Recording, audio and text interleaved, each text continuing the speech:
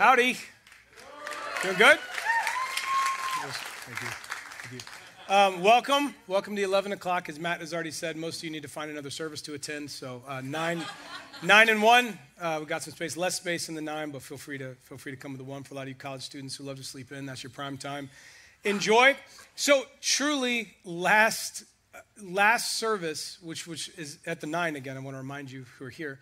At the last service, I did not know how I wanted to start the sermon. I didn't know how I wanted to jump in, and so I gave them a little choose your own destination intro. And this is not a joke at all. I walked up on stage, and I was still like, I don't know, I'll let the people decide. And so it was either that or flip a coin, and no one carries cash or coins anymore, so this was a much easier approach. So here's your option. I'm going to present the same to you, and I'm happy to do either. We are in John chapter 19. So option 1, we're talking about the death of Jesus. We just jump straight into it. Or option 2, I tell you about my family's recent obsession with YouTube. I can do either, and I'm seriously, legitimately, all joking aside, happy to do either. Who would prefer we start with YouTube? Okay, all right. Who would prefer we just dive into it and go from there?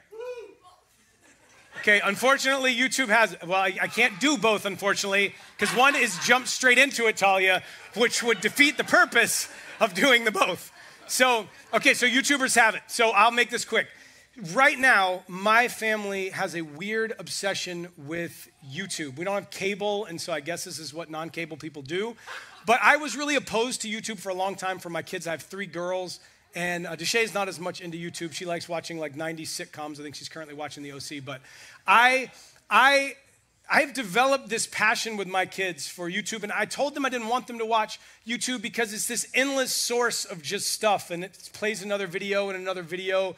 And I mean, I know a lot of you are like, well, that's TikTok. But I'm too old to get that reference. And so I enjoy YouTube still. And so we have been watching a lot of YouTube, and we like to watch Mark Rober in our house. I don't know if any Mark Rober fans are out there, but he's fantastic. We've enjoyed watching How Ridiculous. I just introduced him to Dude Perfect. But the one that we just binge, and I mean, my oldest daughter, Everly, she'll wait till everybody else goes to sleep. She will sneak down. She's very, very sneaky. She will sneak down, and she will try to convince me to watch an episode while everybody is asleep. And it is a channel called Mr. Beast. And anybody seen Mr. Beast? A couple? Nobody? Wow, you are alone in the world. So he's one of the most followed, subscribed to content creators. And Mr. Beast is really, really fascinating. He has figured out this like perfect YouTube algorithm to get people to click, but then also get them to stay through the entire video. And he does this by giving away just stupid amounts of money and things. And it seems like every 10 seconds in his video, he's giving away like $1,000, $10,000, a Tesla, a Lamborghini, $500,000, like an island he gave away, $1 million he gave away. He just does this insane, crazy stuff. And no lie, like he'll put $40,000 and he'll be like, all right, you can either, gives a person an option. This is 7 seconds of his 14-minute video. He'll be like, you can press this button and share it with a random stranger who you'll never meet. You can share this $40,000, or you can press this button and just steal it all for yourself. I mean, that decision lasts this long. They press the steal button. He's like, great, you won $40,000. Next clip. And they just like move on to something else. And I've racked my brain to see why it's so addicting. And listen, I don't know him. I don't know his world. Listen, this is not an endorsement of Mr. Beast. I don't know anything about Jimmy's World. Please don't send me an email about like how he supports this thing or that thing, or he made a video years ago. I don't know anything about that. I just know that I want to watch another video because it's super fascinating to see that level of generosity. There's something about watching someone. He has a video where he just goes around to random homeless people and hands them like thousands of bucks. It's crazy. And there's something about that kind of extreme generosity that captures human attention, doesn't it? I mean, who in the room doesn't like to watch crazy extreme stuff? From some of you older people in the room, you remember a guy by the name of Ty Pennington who used to be on Extreme Home Makeover, and they'd be like, move that bus. And the bus goes out and there's a brand new house awaiting a family. And you just were like, you're emotional. And it's like, you're pretending like you're not emotional. You're like, it's sinuses. And you see, there's something so amazing about watching extreme generosity, isn't it? There's something moving about that. But much more so about sacrificial generosity, where you know it really cost the individual. Time or energy or money, whatever it is, there's something so captivating about sacrificial generosity. And today, as we dive into John chapter 19, what we are going to be seeing is the most sacrificially generous act that the world has ever and will ever know. There is nothing that will compete with the level of extreme and sacrificial generosity that we will see on full display than when Jesus gives his life. The cosmic creator of the world offers his life in exchange for ours. It's absolutely insane. And so if you're joining us for the very first time, we've been in this letter from a dear friend of Jesus's, and his name is John. And what John is giving us is an eyewitness account. He saw these things take place, and he's just recording it so that we might know who Jesus is and believe. And he's telling us about the life of Jesus, the death of Jesus, and, the spoiler alert, the resurrection of Jesus, which we'll get to soon. And so here's where we jump in, John chapter 19. If you want to join me, great. Verse 23, we're going to read about the death of Jesus. Sounds very exciting, right? Everybody's like, oh, that was fun with the YouTube, heavy with the death. So let's jump in, John chapter 19. Here we go, verse 23. When soldiers had crucified Jesus, they took his garments and divided them into 4 parts. 1 part for each soldier, also his tunic. But the tunic was seamless, woven into one piece from top to bottom. And so they said to one another, let us not tear it, but cast lots for it to see whose it shall be. This was to fulfill the scripture which says, they divided my garments among them, and for my clothing they cast lots. So the soldiers did these things by standing by the cross of Jesus, where his mother and his mother's sister, Mary, wife of Clopas, and Mary Magdalene, so many Marys. When Jesus saw his mother and the disciple whom he loved, that's John, the guy who's giving us this eyewitness account and writing it for us. When he saw his mother and the disciple whom he loved standing nearby, he said to his mother, woman, behold your son. And then he said to the disciple, behold your mother. There's a handoff. And from that hour, the disciple took her into his home. After this, Jesus, knowing that all was now finished, said, to fulfill the scripture, I thirst. A jar full of sour wine stood there, so they put a sponge full of sour wine on the hyssop branch and held it to his mouth. When Jesus had received the sour wine, he said, it is what? Finished. He said, it is finished. And he bowed his head and he gave up his spirit. Since it was the day of preparation, and so that the bodies would not remain on the cross on the Sabbath, for the Sabbath is a high day or a holy day, the Jews asked Pilate that their legs might be broken so that they might be taken away. Excuse me. So the soldiers came and broke the legs of the first and of the other who had been crucified with him. But when they came to Jesus, they saw that he was already dead, and they did not break his legs. But one of the soldiers pierced his side with a spear, and at once there came blood and water. He who saw it bore witness. His testimony is true, and he knows that he is telling the truth, that you also may what? Believe. John is not leaving it up to mystery why he's writing these things, so that you might believe. For these things took place that the scripture may be fulfilled. Not one of his bones would be broken. And again, another scripture says, they will look on him whom they have pierced. So this is our text today. And you're saying to yourself, how in the world are we going to get through all of that? We aren't. We're going to focus on one phrase, which I'll get to in just a second. So Matt preached a message last week that was all about the cross. You should go check it out. Another weird endorsement for YouTube, but you can check that out there. Go enjoy it. It was a fantastic message that really went over what the cross looked like, what his journey to the cross looked like, and specifically the torment and shame that he endured on our behalf. And I think I can sum up Matt's message with this. Death by crucifixion is gross. Would we agree? I mean, if you heard it last, death by crucifixion is gross. There's a lot of blood, a lot of gore. It's very, very icky. Yet, we sing songs about it almost every single week here. I need you to understand, if you are used to church world, this is your world, I need you to understand how weird that is. We sing about and rejoice about the blood and the cross. Like, what I'm hearing something. Oh, it's all good. It's all good. I thought somebody was like talking back to me. I didn't want to miss it. Okay, so listen, we sing about the cross on a regular basis. Hear how insane that is. The cross used to be this symbol of utter humiliation, torment, death, and shame. It was capital punishment.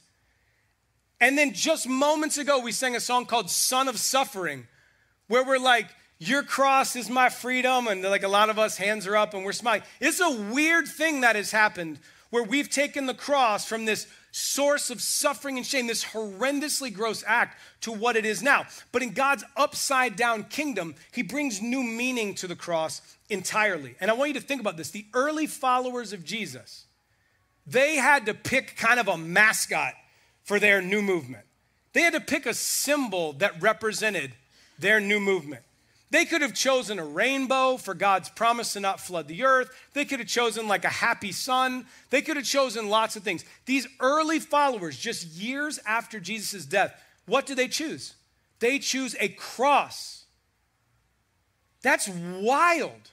And for us, it may not feel wild because the cross is just kind of pop culture at this point. Like my first tattoo was a cross. Like you see hip hop artists with gigantic crosses. Madonna, even a few years back on her tour, she crawled up on a cross at the end of the tour every single night. It's like the cross has just become this sort of diluted ho-hum thing. It doesn't really hold the same like weight for us anymore. But it would be like us choosing, like we would say, hey, you know what? Netcast needs a logo, a new logo. All in favor of a lethal injection needle, raise your hand. Right? And that doesn't even carry with it the humiliation and torture and shame. It just carries the death part. But that'd be weird, right? But like we all voted on it, like, yeah, injection needle, let's do it. It's so odd and so strange. But why did they do that? These early followers of Jesus, they chose the cross because it represented something for them that was so impactful, so real, so life-changing, so powerful, that they were like, we can't choose anything else. It's the cross. It's all about the cross. And I wonder today as we sit in this room, I don't know where you're from, I don't know what your religious history is, but I have a question for you. What does the cross mean to you right now? What does the cross mean to you right now? Like, just think about it for a second. What comes up to your mind? What comes up, like, what does the cross mean to you? And I'm afraid for some of us who have been around church for a while, some of us have gotten so used to it. We've gotten so used to hearing about it, seeing it, singing about it, that it's sort of lost some of the awe and wonder that it should carry. It's sort of lost the impact that a lot of these early followers felt and saw. And so for us, what I hope to do today is we're going to look at this whole thing about Jesus and specifically what makes him unique among other people that died on a cross. And I'd love to restore a little sense of that awe and wonder that the cross should carry for us. For those of us who trust in Jesus, I want to kind of get us back to a place where this isn't just something we're sort of used to, but it's something that brings us to our knees in amazement every single time we hear about it. And if you've never heard about it, I hope to give you a really accurate depiction of what it means for this guy Jesus to die on a cross for you. And so here's what I need us to understand. Dying on a cross doesn't make Jesus unique. You know that, right? Do you know how to catch a unique rabbit? Unique up on it. I did that for Matt. That's one of my go-tos. You're welcome. You're welcome. Thank you. There's more. But like dying on a cross didn't make Jesus unique. Thousands of other men died on a cross. A few women did, but it was mostly reserved for men. Thousands of other people died on a cross, but no one's gathering every week to sing songs to them. No one's gathering every week to go over their teachings, right? No one's praying to these people. There's something different about Jesus. No one's proclaiming these other crucified people. No one's proclaiming their messages to the world, but Jesus is different.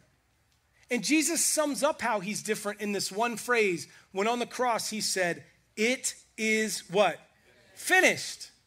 When he said, it is finished. That's a really unique statement to make while being crucified on a cross, right? And maybe you've heard it so much it doesn't ring that way, but can you just imagine the people standing around watching him give his life? And he says right before he bows his head and dies, he verbalizes, it is finished. This phrase and the meaning of this phrase is what separates him from everyone else. We don't follow Jesus because he was crucified. We follow him because he isn't just a man. He is God who came and completed something on that cross that no one before him and no one after him will accomplish. So if dying on the cross isn't what makes Jesus special, then what is it? What did he do that others didn't and others couldn't? And that's the two main things I want to focus on today. Number one, I want to look at when Jesus says it is finished, what exactly he did accomplish on the cross. All right, so we're going to focus most of our time on what Jesus accomplished on the cross. And then at the very back end, we have to address the question of why did he do it? Right? It's not enough to just focus on what he did. We have to focus on why he did it. So if you're with me, say yes. Yes.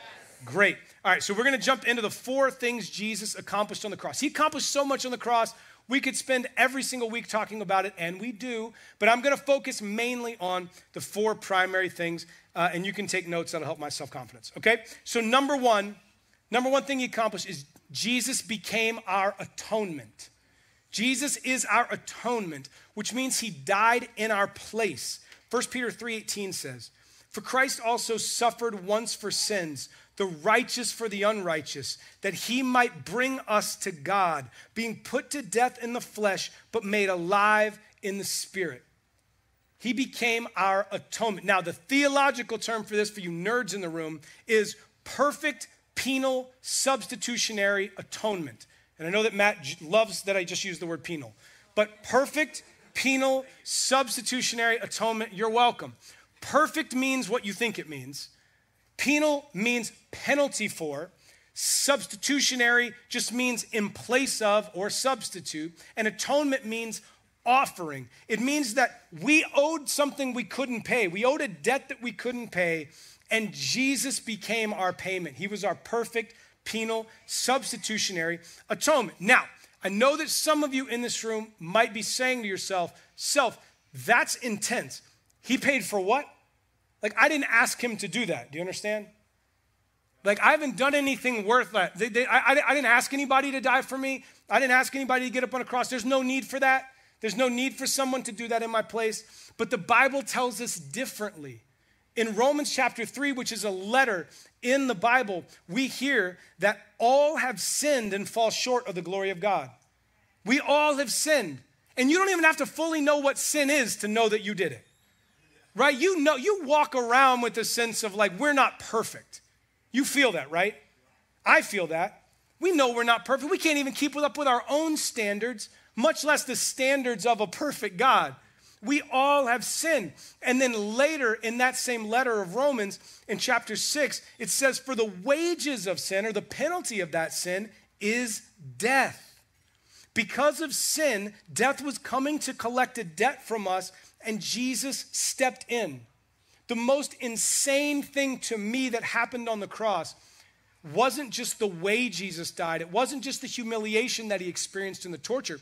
It was that in a moment on the cross, all the wrath that God has toward sin that would be forgiven was poured out on Jesus. Every hell that ever would be experienced for those of us who trust in Jesus, he pours out on Jesus. And Jesus in that moment is separated from God because he was in our place. He took on all the sin that would be forgiven. Can you imagine? Can you imagine bearing all of just your sin at one time?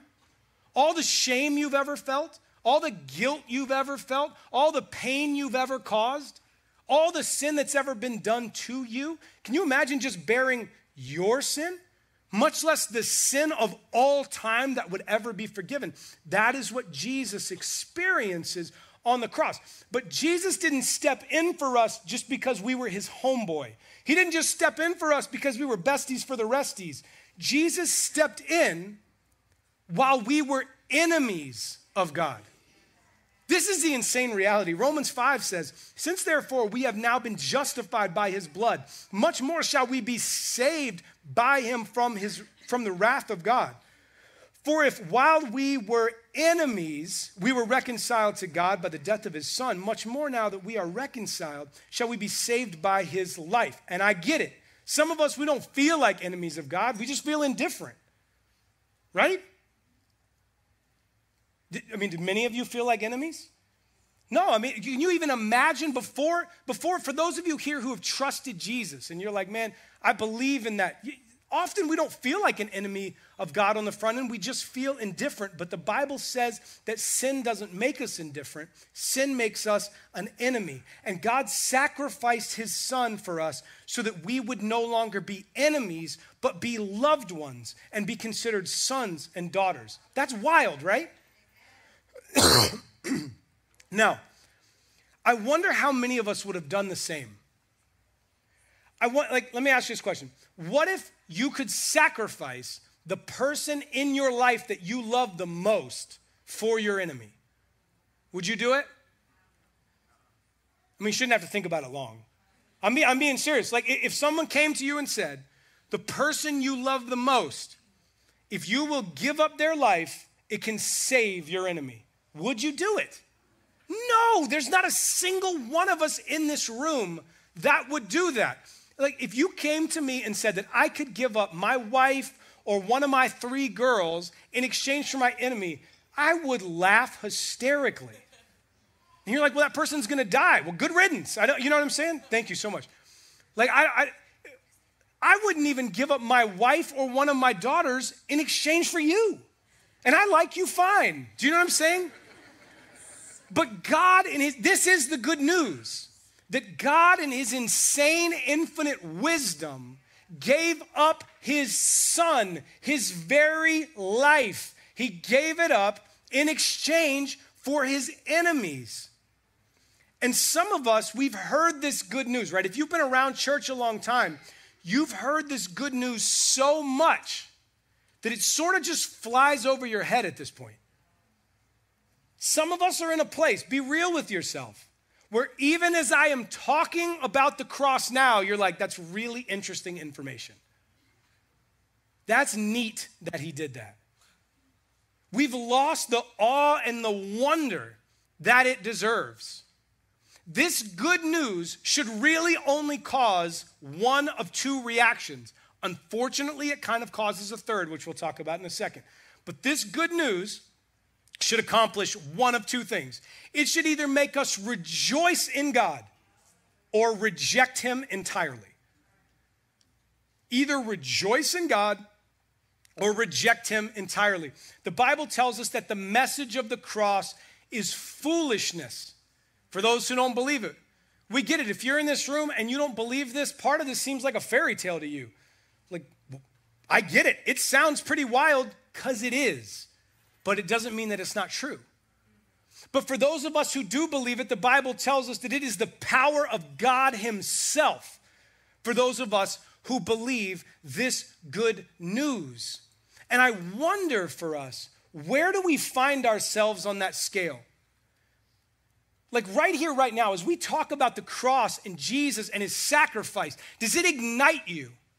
Does it ignite your heart? Does it cause a sense of awe and wonder and just absolute praise almost? You want to just bust out with excitement for what Jesus has done? Or, if we're honest, is this kind of like, meh, that's like old news. Not fake news, old news. Because I think in a lot of churches across America, we're filled with a bunch of mad people.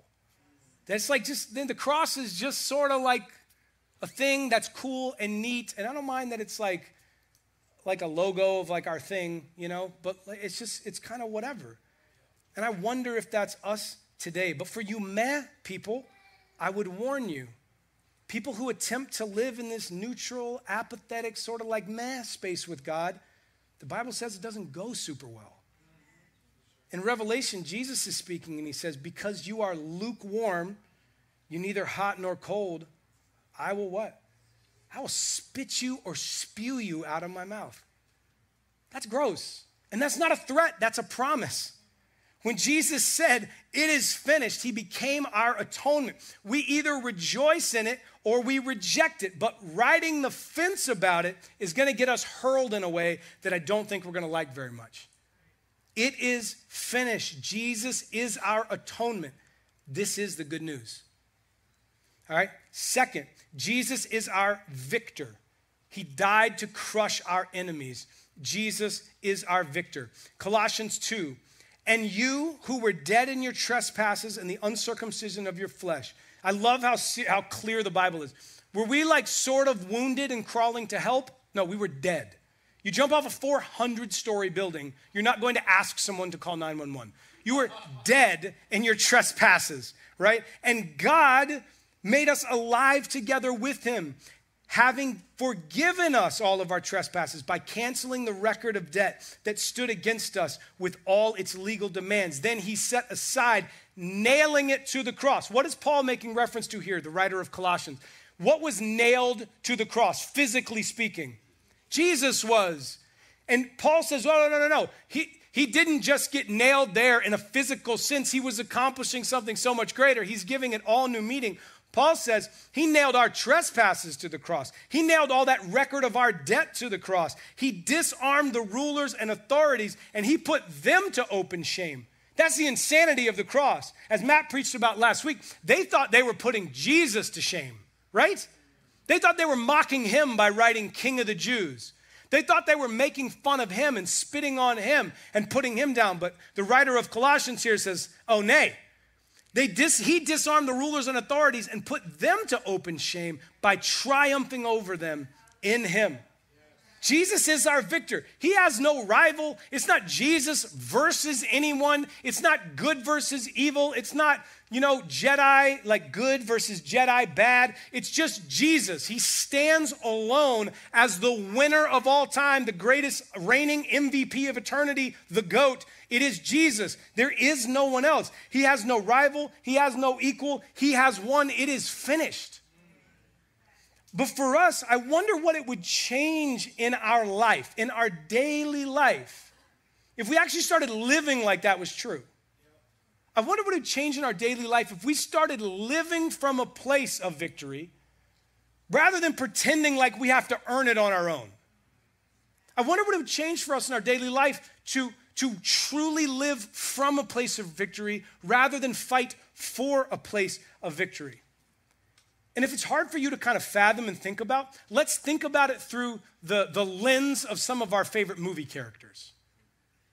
Okay, let's all have like a little exercise here. And I've picked some old movies. So if you haven't seen these yet, that's really on you.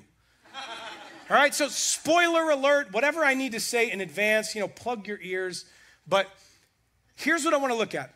I want to think how different classic movies would have been if the end was never in doubt for the characters.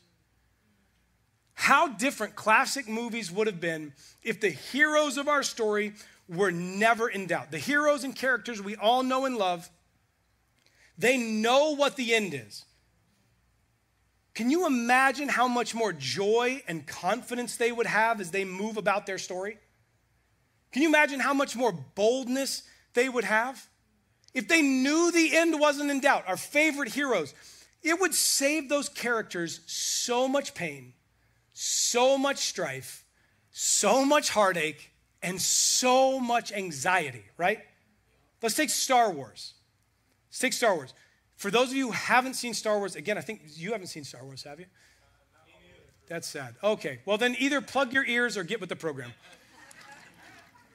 So, Star Wars. Let's imagine we find young Luke Skywalker on Tatooine. We take one of Elon Musk's rockets and we go to Tatooine, wherever that is, and we find young Luke and we say, listen, it's very simple.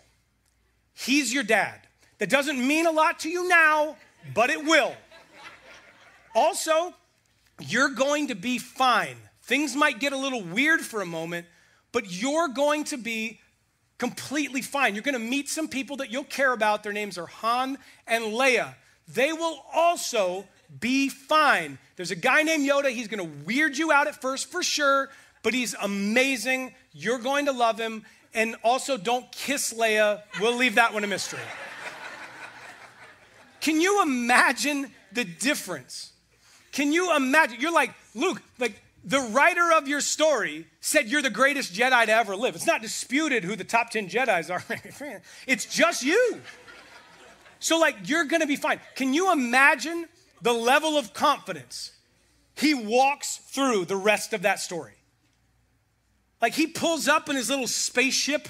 Sorry, those of you, I can't remember if it's a TIE fighter or an X-Wing. It's kind of all the same. I know some of you Star Wars people, it's hurtful. I know it's hurtful. But like he shows up in his little spaceship. He's got nothing to fear. He's like, I got it, guys. Everybody can stay home. I'm going to live. He walks in and fights people with his little lightsaber while he drinks like a cosmic cola and just keeps on moving. He has so much confidence if the end is never in doubt. Can you imagine the amount of anxiety and pain that it removes from his daily life? Can you imagine the fresh perspective it gives to him on every relationship and circumstance? Like the guy still gets his glorious ending. He just doesn't have to strive for it. He can enjoy it. Can you imagine Lord of the Rings? We go to like Frodo in the Shire, and it's like, hey buddy, wash your feet, number one. Number two, you're gonna be given a pretty big task, man. You're gonna make it. Don't trust the guy who coughs a lot. Also, don't trust humans in general, but the Aragorn guy is fine. You're gonna meet a really big Balrog thing. It's gonna creep you out, but you're not gonna die. No worries, man. Like, can you imagine the confidence when he meets these creepy wraiths and he's just like eating food, laughing it off. He encounters a dragon. He's like, oh my gosh, right? This is where, Gandalf the Grey turns into Gandalf the White. I mean, it's a totally different world when you know the ending is not in doubt. When you know the victory is already sealed or won. Jesus said, it is finished. We can be confident in how it's all going to end. We may not know every detail of the story, but the last chapter is already written and the end is not in doubt. So we can go through life with a genuine, not faked sense of joy and boldness and perspective and swagger that comes out of that. There's a certain level of peace that comes from knowing the victory's already won. You don't have to do anything for it. You know you didn't earn it. Someone else earned it on your behalf, but they're gifting it to you in joy. And so for us, we need to stop fighting for victory in our life and start fighting from a place of victory that was already won on our behalf. Jesus is our victor. It is finished. Third, Jesus is our redemption. He died for our freedom. Romans 5, 6, and 8 says, for while we were still weak, at the right time Christ died for the ungodly. But God shows his love for us in that while we were still sinners, Christ died for us. Jesus delivered us. We see this picture in the Old Testament. It's kind of a foreshadowing where God sends Moses to save his people from Egypt. Does anybody remember that story? You've seen Prince of Egypt, maybe the 10 Commandments, where Moses goes and says, let my people go. And it's this whole thing. There's a bunch of plagues and ultimately some death. And so then they deliver the people and God reestablishes the people elsewhere. This is what Jesus does for us. He comes and finds us. We don't get to go find him. He comes and finds us in our sin and in our pain and our being enslaved by sin. And he says, listen, I'm going to get you guys out of here and pay the price for it. While we were still sinners enslaved, he came and died for us. And the insane reality is he was happy to do it. He thought we were worth saving. And here's an interesting question. How do we say what the value of something is? How do you know what the value of something is? Well, somebody's willing to pay for it, right? When you want to find out, I'm going through a thing right now where I'm cleaning out a bunch of stuff in my basement that I'm trying to sell. And when you want to find out what it's worth, you go to eBay, but you can't just check the listings, right? You got to go to completed or sold to not just see what it's listed for, but what somebody's actually willing to pay for that item. That's how much it's worth. The way we measure value is by the price someone is willing to pay. And I know this isn't going to surprise anybody, but Jesus paid a pretty high price, right? He literally gave his life for us. What does that say about how he views you? What does that say about the value that he places on your life? In a world that's constantly trying to rip our value to shreds or trying to tell us that we have to earn the right to be considered valuable. God has already declared each one of us infinitely valuable by creating us in his image and then giving his life to show what we are worth. And I wonder what it would change for us if we viewed ourselves with the same value that God does. What if we saw ourselves as valuable as God sees us? I wonder how differently we would treat our body. I wonder how differently we would view sex. I wonder how differently we would handle criticism. When we didn't think that our work or our stuff was our value, but we knew that we were infinitely valuable because of what someone already paid for us. How differently would we view our job if we saw ourselves with the same level of love and acceptance that Jesus gave to us? We are free. We are valuable and we are free. Jesus has done everything for us to feel that value and walk in freedom. But too many of us are busy being lazy, depressed, anxious, or legalistic. Like, we get to live a free life. The point of Jesus' sacrifice wasn't so that we would just walk around life and be all sad about it all the time that somebody gave their life for us, but that we would accept the victory that was won in our place, see that he has saved us from all of the ramifications of our sin and death, and that we get to then go and live a full life that's full of joy and peace and excitement. Like, this life is meant to be lived wide open, full throttle. But so many of us, we walk around so hesitant because we live as though we are not free. Jesus is our redemption. It is finished. We've been set free. We just need to live like it. Fourth thing, Jesus is our justification. He died for our righteousness. 2 Corinthians 5:21, for our sake he made him to be sin who knew no sin, so that in him we might become the righteousness of God. Now, righteousness is not a word you use every day at work. Righteousness literally means right standing with God. We are in the right standing with God. And listen, you and I know we have no business being in right standing with God, right? You know you need help for that. You can't keep up with your own standard. I can't keep up with my own standard. We certainly know that we need outside help to be made right. If there is a perfect God who is out there somewhere, we need that. That's what Jesus came to do. We're called righteous because of Jesus. And the word we use is justified, or the fancy word is justification. And when this word was taught to me, this is how it was taught to me. They're like, you know, you've been justified, which again is not a word that you use every week at work. And they would say justified is just as if I'd never sinned. You see what they did? It's like a very pastoral play on words. We like to be really nerdy. So they'd say justified is just as if I'd never sinned. But that's not what it means at all. To be justified means you absolutely did sin. And then God sent his son Jesus as a sacrifice and an atonement for your life to put you into right standing. We call this the great exchange or double imputation.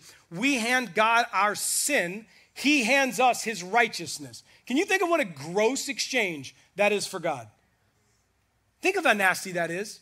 All of your sin, all of your shame, all of your guilt, all of the hurt that you've ever caused or has been caused to you, you hand it. Probably stinks and it's dripping. That's how I view it. It's just, it's moist. It's just nasty. We hand it over, and then he hands us his right standing. He hands us his righteousness so that God sees us as he sees Jesus. It's absolutely insane. Being justified is like this. Imagine you're in a courtroom. Imagine you're the one on trial. Put yourself in that courtroom. The accusations get brought up against you, and you know beyond a shadow of a doubt that you are guilty. You know you're guilty. There's tons of eyewitnesses that know you're guilty. And you just have to sit there and take it like a champ. And then when all is said and done, the judge that's presiding over the case looks you square in the eye and says what you know is coming, guilty. Then what do you have to do? You have to await what? Sentencing. So you come back for your sentencing, you come into that space, you know you're guilty, and the sentence is handed down that you are to be executed for what you did. The cost of your crimes is death. That sentence gets handed over to you. The judge slams the gavel, and at that same exact moment stands up and says, okay, you're guilty. The penalty is death, but I'm going to take this one for you. You deserve to die, but instead, I will happily accept your death. As of right now, judge's decree, you're free. See you later. You don't even have to stand here and watch me die. You can go free, go out those doors, and I'll take it for you. Can you imagine the sense of relief? Can you imagine the joy that you would feel? Like this is what it is to be justified. Jesus is our justification. He finished all this. The verdict is out on you. You for sure are guilty, but someone stepped into your place so that you could walk out that door, an innocent man or an innocent woman. The good news is that you are fully known and fully loved. Don't act like you're hiding anything from God. He knows every motive, every thought, everything you've ever done. You are messed up and guilty, and Jesus knows it, and he gives you his righteousness anyway.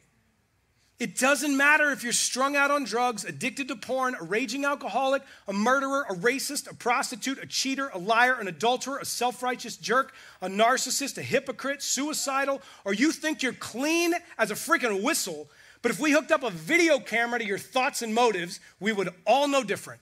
This good news is for you. Wherever you're coming from, whatever you've done, the good news of the cross is for you. When Jesus says it is finished, he isn't speaking just as a man, he's speaking as a God. He was the only one equipped to actually finish all of this, so we don't have to. But the question we have to wrestle with at the very end is then, why did he do it?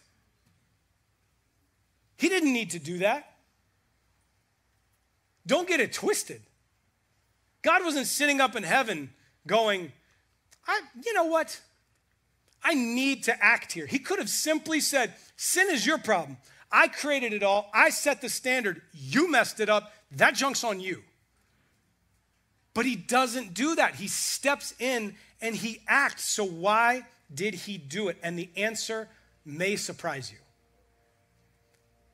In Ezekiel 36, this is what God says to his people.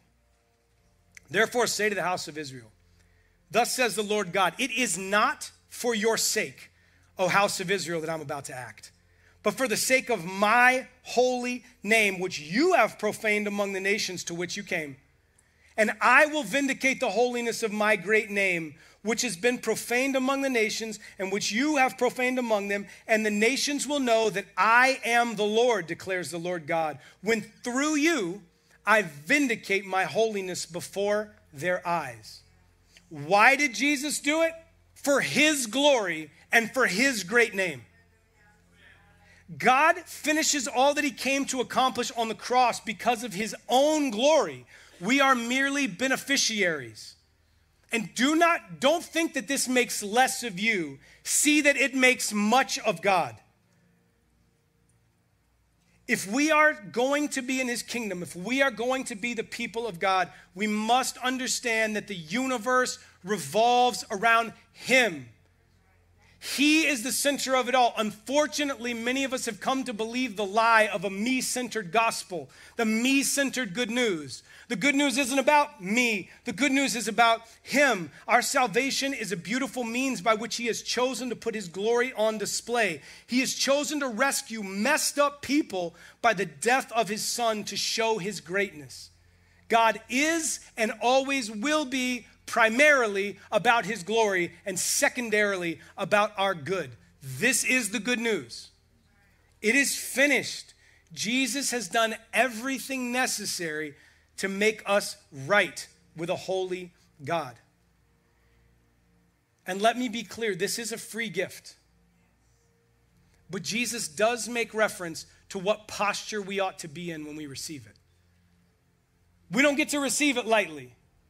Jesus says in Matthew 16, then he told his disciples, if anyone would come after me, let him deny himself, take up his cross, and follow me. For whoever would save his life will lose it, but whoever loses his life for my sake will find it. The call of Jesus isn't to come and consume, but to come and die. We are to come and to die to seeking our own glory so that we might live to seek his glory. The king's command is that we come and lay down our kingdom for his kingdom. The work of the cross, these things, that it is finished. The cross refuses to be just another thing in our me-centric universe.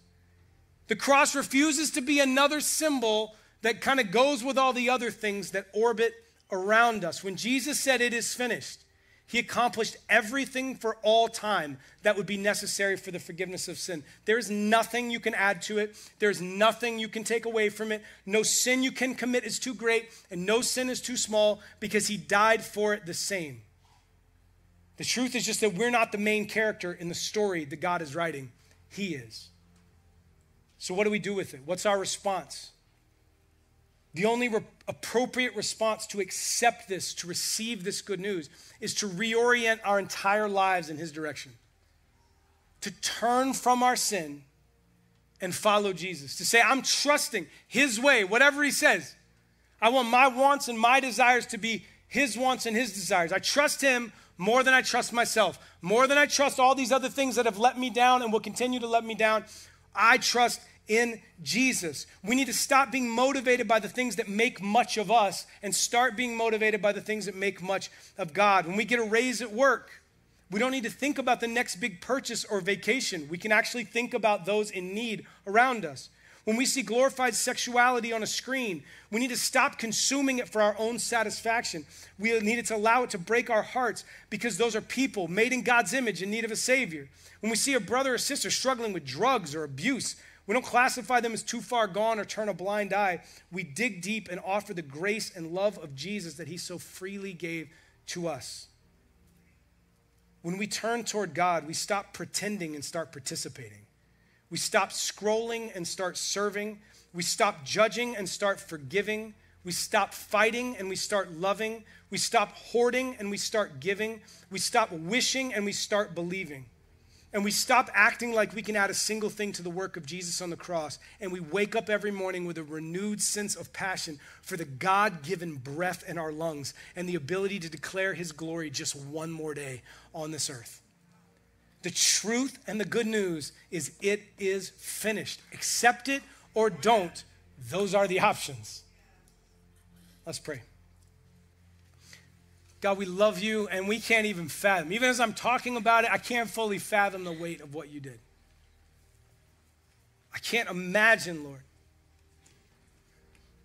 I can't imagine what you took from me, much less all those who would be forgiven. Let us see the value that you've placed on us today.